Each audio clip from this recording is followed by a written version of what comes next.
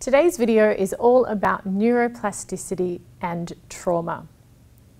Now, your life story gets written into your nervous system, especially in the times where they're most difficult or when your stress arousal is the highest. Your brain and nervous system aren't passive receivers of information. They're actively shaping themselves through what they learn from your environment, your experiences, and also your relationships.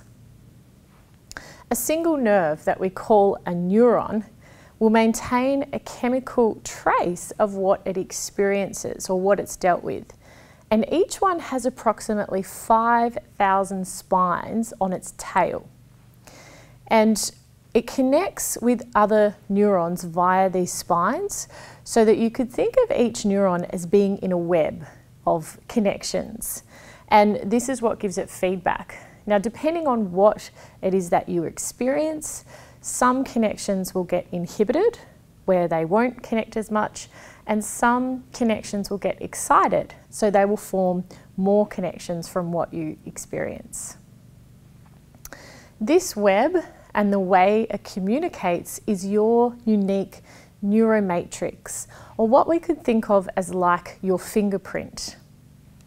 And depending on your history, it conducts how you respond to future stresses. So we can see this picture here, which shows various parts of the brain, like the frontal lobe here. We've also got the amygdala further down, or how you respond to stresses. And the insular cortex is important too for how you process sensations. And the way that these neurons have formed connections will determine how you respond. For example, for people with anxiety, alarms may go off in the amygdala when they experience certain sensations because they interpret that as a threat. But for other people, this may not be the case.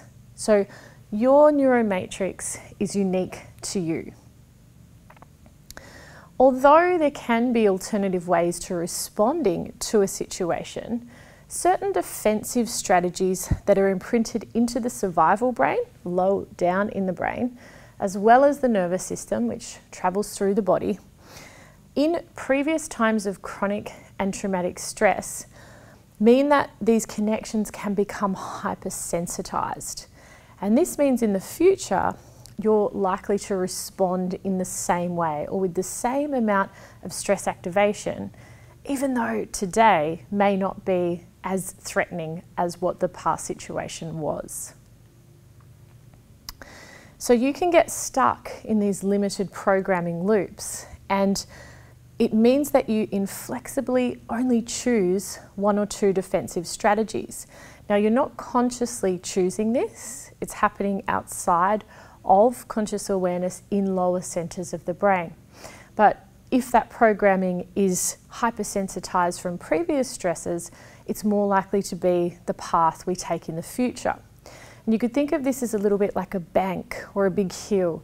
And if we get a lot of rain that comes, we'll get certain patterns or ways that the water will travel down that bank.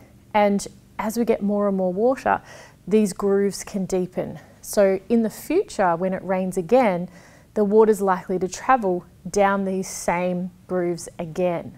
And so it is with our neuromatrix, or the way that our neurons connect. So without learning another way to respond, it is likely to be the same pattern that we'll use in the future. And the good news is that we can unlearn old patterns and relearn new ways to respond. If we took a pinhead-sized speck of brain tissue and looked at it under an electron microscope, the research has revealed that there would be 350 million neural connections. Now, when it comes to connections that are possible, it's actually thought that between different nerve cells, there are more connections possible than there are positively charged particles in the universe. So there is extraordinary possibility for change, and in this coding behind it that forms these connections between neurons, the things that we do when we face future stresses, we can change how they link and connect with each other. So your responses and behaviours are a result of this coding, as well as the sensations and emotions that you feel, and also the thoughts that you might experience under stress. Your unique neuromatrix and the ways that you may have learnt to respond under stress is not who you are. It's simply what was learnt from the people in your life, the environments you were in, and the experiences that you've had. What you experience today will actively influence these connections as they're always in a state of change.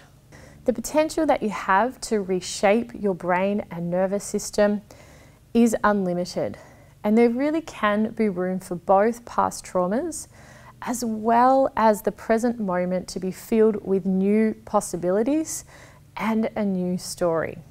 You'll find attached worksheets that can really help you look at any limiting programming that may have formed from previous chronic and traumatic stress. You can look at whether you tend to move into hyperarousal or hypoarousal, and the different sensations, thoughts and behaviours that arise with each of those. You'll also find attached questions that can help you get to know your own unique triggers so that you don't need to keep responding in the same ways to stresses.